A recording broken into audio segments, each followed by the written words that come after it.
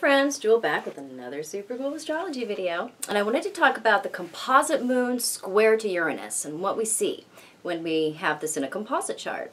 So composite charts are midpoint charts, and the Davidson chart, same thing. All the aspect videos that I talk about composite charts apply to Davidson relationship charts.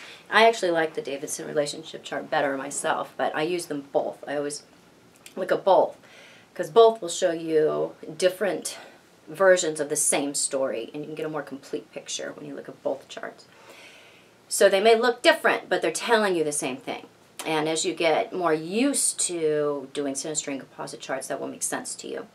So this particular square and all hard aspects from the moon to Uranus tend to show up in the composite charts and synastry of people that get into relationships where the relationship is meant to jolt them out of their current way of being, or they jolt them out into a new way of experiencing the world, or to come kind of in, stark contact with their,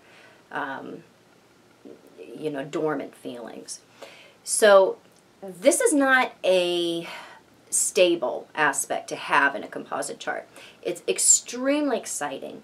It typically shows a relationship that forms very quickly, where there's a lot of excitement and there's an emotional connection happens very quickly with this one. They tend to come together very fast and want to explore each other in a very large way. So there is always the possibility of the relationship coming to just as abrupt an end as it begun with this particular square, because the friction between the feelings and the internal habits between two people and the ideas about how they should live or think are not in, they're not at all on the same page. There's a lot of friction between that.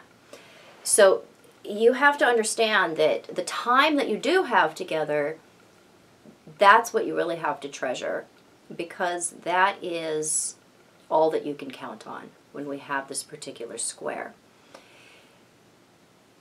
This particular square and the opposition too in a composite chart is really meant to leave a radical impression on both your lives and your hearts.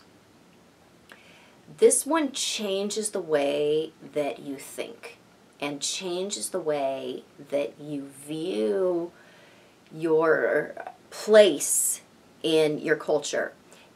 Because what it does is it makes you really come to terms with what is more personally satisfying to you and what is your personal view of love and life. And so there is a way that this one, it affects us in a very deeply important way that you see in the composite charts of people that often have a relationship that is one that is radically transforming to several different areas of their lives.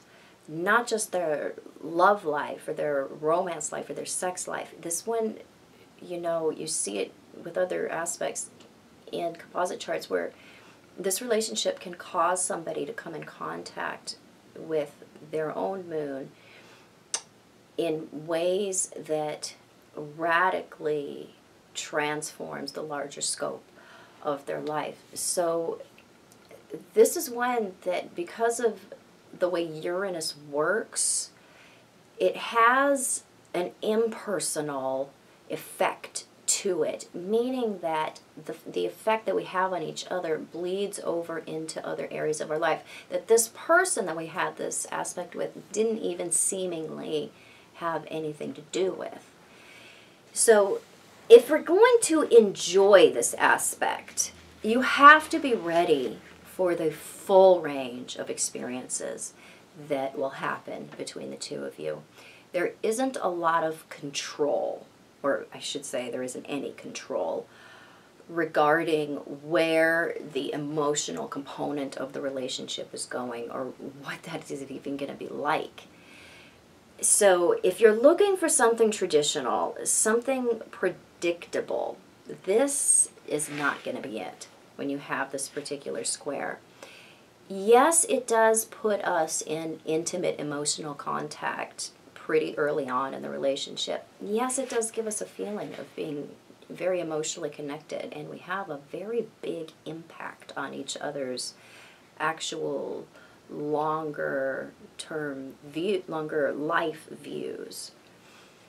But it is one that is not for everybody, because you don't know what to expect with this particular square. And that's harder to have long-term, committed, romantic partnerships with. This one is more comfortably found in polyamorous or open relationships because of the nature of what it represents. So it is one that we can often see in the composite charts of affairs too, really often. And even more often than that in the composite charts of people where one person is, greatly struck by the other person, but no relationship actually forms, but they have this big impact on each other nonetheless. So it's a very interesting square in how it makes us feel personal towards each other, but at the same time it leaks out and affects our lives in more non-personal ways. So it's really fascinating when you see this one. It's very exciting. Does cause a feeling of being bonded early in the relationship, and brings a real a measure of adrenaline and flutter into the relationship. You'll feel this one very, very strongly early on in the infatuation phase of the relationship. This one will show up very, very strongly. So I hope this was helpful. If it was, please subscribe to my channel. You can find me on the internet at truthandaspectastrology.com. You can find me on Facebook at Truth and Aspect Astrology. Yes, I do private consultation, and I will be back super soon with more super coolness. Bye.